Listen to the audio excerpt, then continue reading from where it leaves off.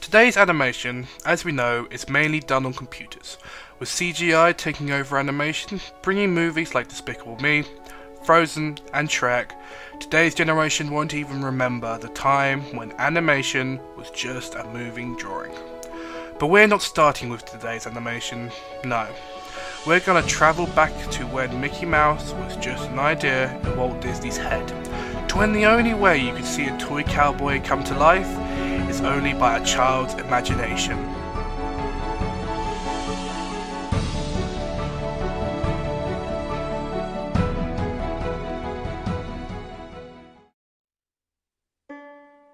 We're going back to the start, to where it all began, in the 17th century with the Magic Lantern. The Magic Lantern was a machine that projected images that could have parts that moved, and were projected onto a screen in front of a wide audience, and gave the illusion of moving living monsters.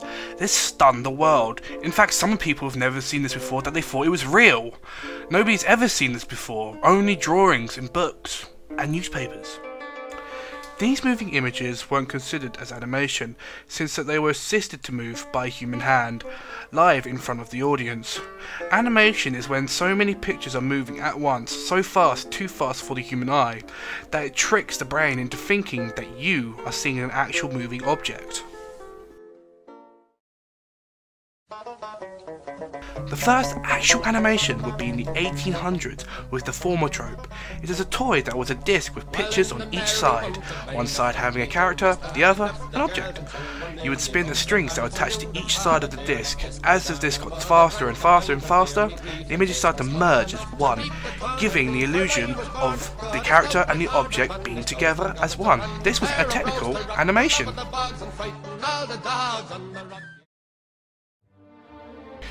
The 1800s also gave birth to another animation contraption. Some would say this was the first animation device. It was more merely the first contraption to show you a clip of animation, and that was the Zoetrope, which was a spinning cylinder with a ring of pictures on the inside. And when you spun it and looked through the slits, you would see a moving image, like a horse or a penguin.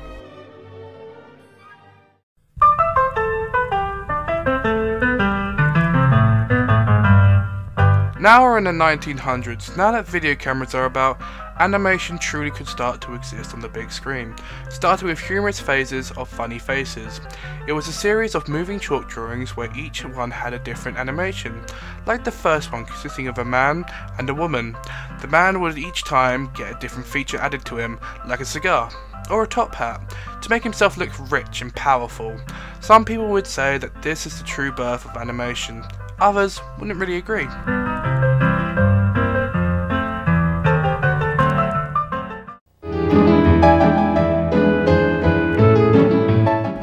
Now we move to 1914, to the first characteristic animation, Gertie the Dinosaur. Gertie the Dinosaur is about a dinosaur that is given different commands by its creator. It was the first smooth drawn animation with fully moving animals or creatures in good quality and a scene so it was somewhere. I also mentioned she was the first animated character. Well, she was. She had a personality and a gender. Like I said, she's a she. It's not fully true though. There was Little Nemo, but Nemo only had a name, not a personality. Gertie was a fully thought out, complete character, so it would be the first animation with a character.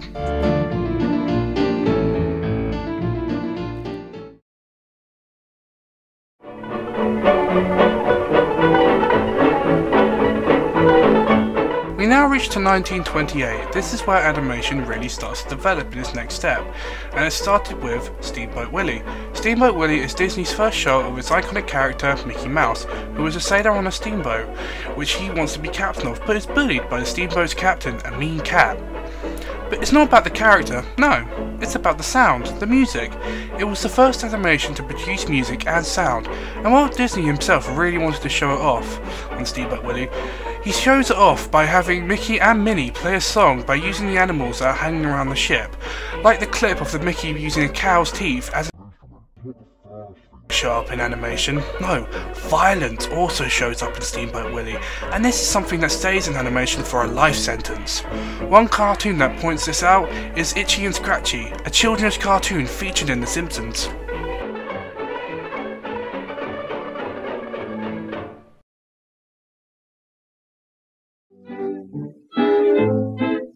We now move to 1929, not when animation expanded or something new happened, something that wouldn't destroy animation, but more make people aware of its entertainment. The Wall Street crash of 1929, also known as Black Thursday, where the stock market just crashed and billions of dollars was lost, people lost their jobs and the homeless rose. This led to the Great 10-Year Depression. People had no money, or not a lot. They couldn't feed themselves or their families. They were bored, but they could go to one place, and that was the theatre. People went to the theatre to watch lots of cartoons that had just come out, like the Skeleton Dance made by Walt Disney. Because of the Great Depression, more and more cartoons were being made, and people's love for animation grew stronger. Because of this, it led to Walt Disney producing something that will change animation forever. Our journey to 1937, to where techniques were invented and animation's evolution expanded. Snow White was the first ever feature film to be created by Disney. The film is about a young woman who runs away from her home because of the evil queen is jealous of her beauty and attempts to murder the young princess. The movie used a bunch of different and new techniques, like rotoscoping, a technique used to get real human movement. What would happen is they would film an actual person dancing, then the animators would trace over the film frame by frame and turn it into an animation, and make it a part of the film, giving Snow White real human movements. This was tried before, but the character's movements was too rubbery. One piece of equipment that Snow White had at its disposal was the multi-depth camera, which allowed the camera to shoot in with depth of field on the scenery. So they would have a scene all drawn out, and the camera would try and chop it up into layers, giving it depth of field, as my diagram above shows.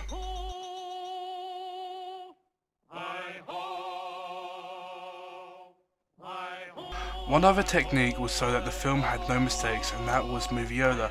This helped Snow White be as smooth as a cloud. The animator would watch the clip through the Moviola and cut any bad bits out, and replace them later. Disney also created its own sound effects and music with its own orchestra for Snow White. Here are a few clips.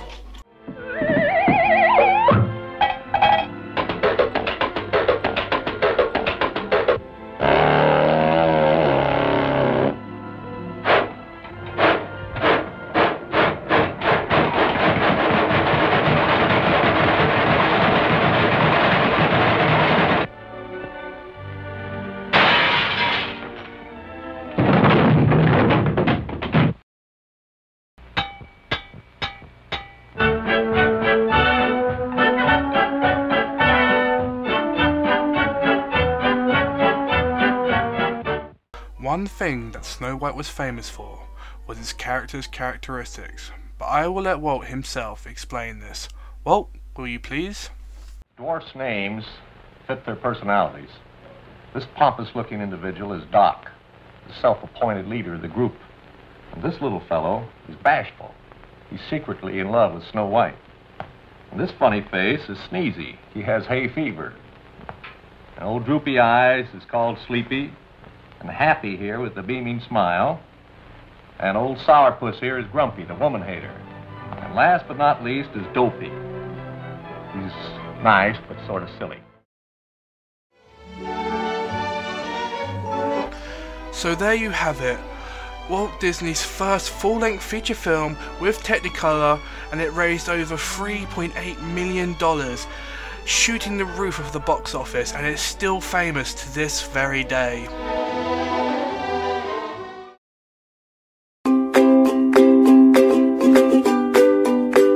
Before I leave to the next year, I feel that I haven't explained how cell animation works fully.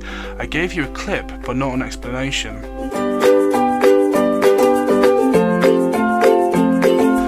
Cell animation works the same as any video. Technically, video cameras are always filming animation. Animation is a series of pictures all squeezed together, each is a tiny movement. When you start the video, the pictures whiz by your eyes, tricking your brain. There's one thing that explains the speed of animation, and that's FPS, frames per second. This is to say how many pictures go past in one split second. So the default FPS you would get taught in school or college is 12 FPS. So 12 images will go past your eyes in one split second, but you won't see this. No. Well, you may see some lag, which is where the video looks really jumpy. An animator in the business would use 25 FPS. At 25 FPS, you would see no lag because since the images are going past your eyes so fast, your brain can't trace them. So animation tricks your brain into thinking you're seeing a moving object or a person in front of your eyes. It is used everywhere, even movies, so when you pause your film, you will pause on one frame out of a million. But also, say you wanted your animation to be in slow motion. For movies, they would use a special camera that can catch up to 25,000 frames a second. So the more frames, the more cleaner HD video you can see in slow motion. With animation, you just need to extend your frames per second, so there'll be a lot more drawing involved. And I mean a lot more drawing. So here's a little paragraph for a movie. I know this is not about animation, but it does explain quite a bit. The Hobbit is around about 50 frames per second, where the Matrix slow motion things are about 50,000, probably less, frames per second, so you get nice clean slow motion. The next couple of years, animation just grew and grew, with Looney Tunes booming in 1969 and claymation being Hollywood's way of creating real-looking monsters, used by animators like Ray Harryhausen, who created the mythical beings of Jason and the Argonaut, the most famous scene with the skeleton soldiers of the underworld rising up and attacking Jason and his men. He also created films like Sinbad, The Seventh Voyage, and 1 Million BC, but from 1979 to 1983, two men will join Lucasfilms and develop a new type of animation that will be accused of almost putting cell animation out of business.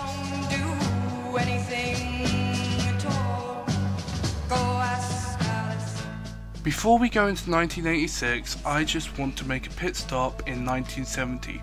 So I mentioned that throughout the years that animation is just booming. So shows are increasing and children are becoming lazier and stay at home to watch cartoons. But animation wasn't just cartoon shows and movies, it was also being used for advertisement, like the advert, the Cresta Bear advert. I like this advert because it's an old cell animation looks, plus the wacky bear that plays its part.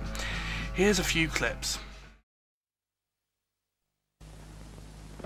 Hi man, this is Cresta's new flavor, black currant. I wonder what's...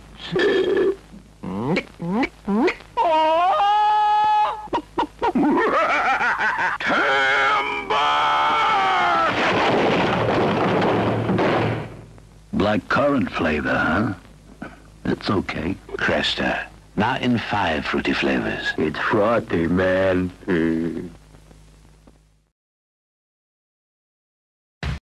Before CGI was used to make realistic films, production companies used claymation to create realistic creatures.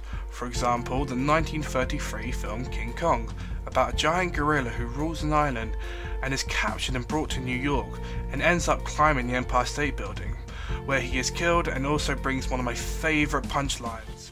Well, Denham, the airplane's got him. Oh, no.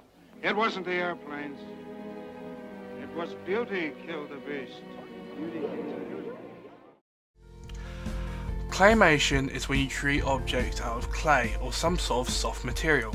Then you move it in tiny movements and take a frame until you have enough images to make a small video clip of your clay object moving. This can take a lot of time. It sometimes takes a week to make your person move one step, but once you've got the clip, you can be amazed of your results.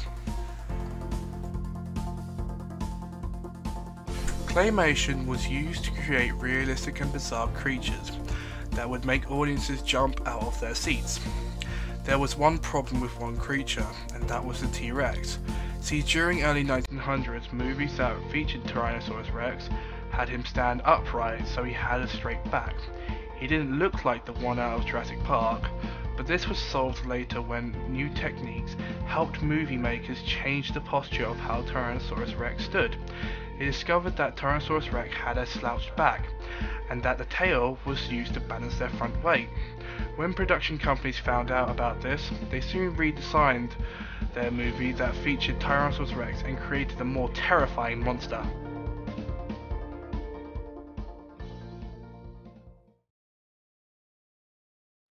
Now the year is 1995, and animation had made its way to be one of the most popular children's entertainment in the world, increasing its age range with the arrival of anime in 1988, with the film Akira being shown in Western theaters. Animation was really booming, but Pixar releases a full-feature CGI film with the help of Disney called Toy Story and boomed the world with the new film. Toy Story features living toys living in a boy's room dedicated to his love and attention. But when a new toy called Buzz Lightyear, played by Tim Allen, is given to the boy as a present, he becomes the boy's favourite toy, and Woody, the cowboy, played by Tom Hanks, becomes jealous of the toy, thinking he's being replaced, so he tries to get rid of the toy. Toy Story was a great hit in the box office, making up to $350 million. This knocked Pixar right up, giving them a great start to the animation world.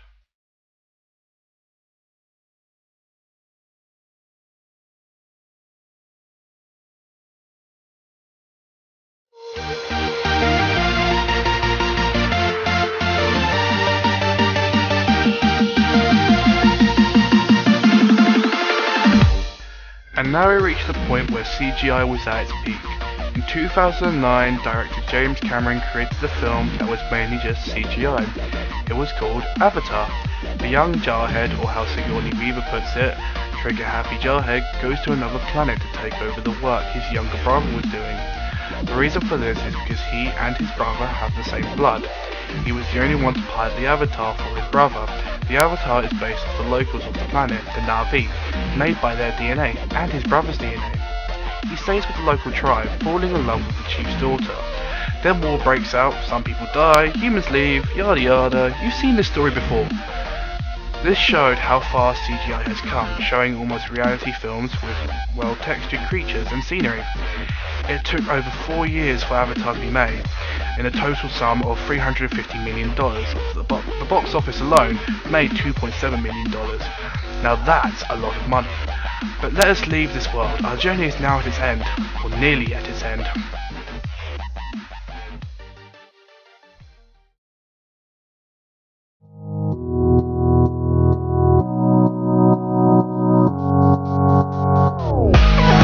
Now reached to our last year, which is 2014, which is now nearly at its end, so nearly 2015. When CGI is the dominant species of animation, it's so popular that it nearly put cell out of animation out of business in the early 2000s. But cell animation is still about. Yep, from 2000 to 2014, cell animation has made tons of films, not forgetting cartoon shows like Simpsons, Family Guy, American Dad, Archer, and Kim Possible. But they have started to use computers to help them along, and also bring in special effects. So in some ways, cell animation and CGI managed to find a way to work together. Warner Bros. Cartoon Looney Tunes became one of the most popular cartoon shows in history, and oldest. Other animations like Cutout created popular shows like South Park, created in 1997. South Park is about a small town in Colorado with 4 boys that go on all types of crazy adventures, and some weird ones.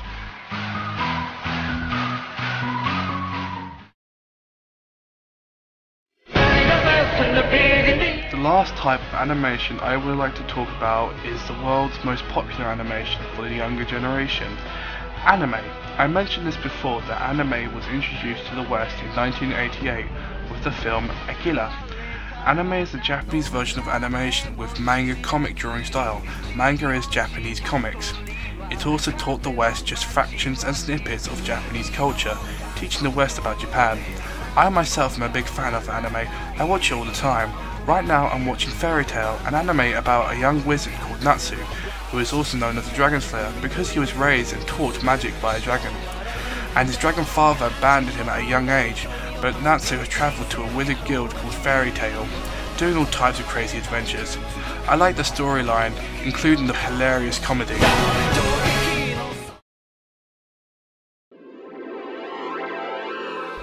And now I end my journey here.